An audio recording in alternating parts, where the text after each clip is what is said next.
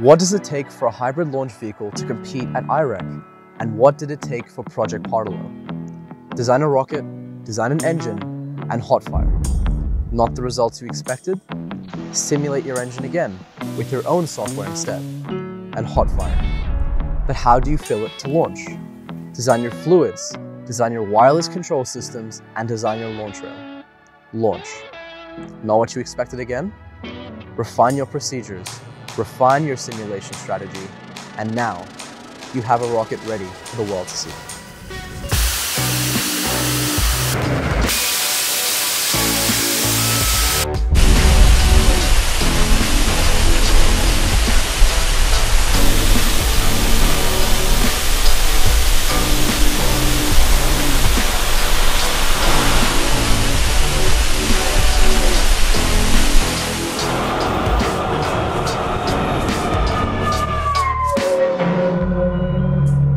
Our 2024 static testing campaign has been the cornerstone of Pardalote's development, critical to validating the design, simulation, and performance of our hybrid propulsion system, where test by test we tackled unreliable ignition, unreliable filling, and inadequate performance, all to produce a final engine configuration that carries our rocket to 10,000 feet.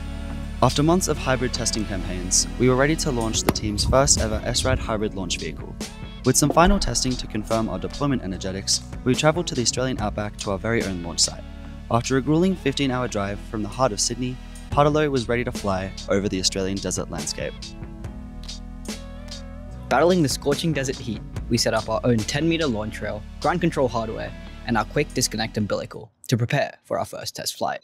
5, 4, 3, 2, 1, ignition!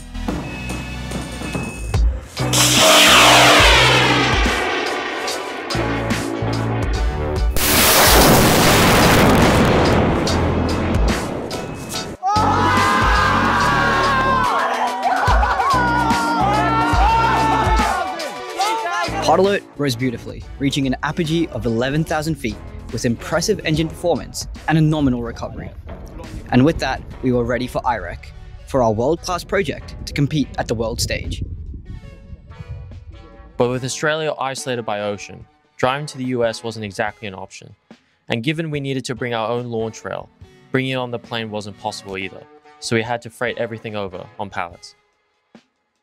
After 3 years since our IREC victory and 2 years of research and development, the USYD Rocketry Team returns to the international stage with Project Pardalote, competing in the 10K SRAD hybrid liquid category. This project showcases our technical achievements and the dedication of hundreds of undergraduate engineers who brought it to life.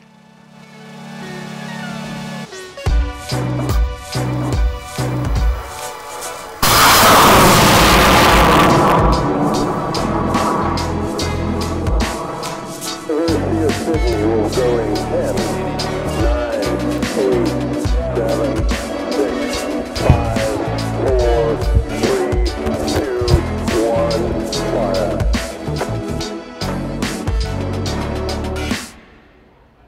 All right, it's going.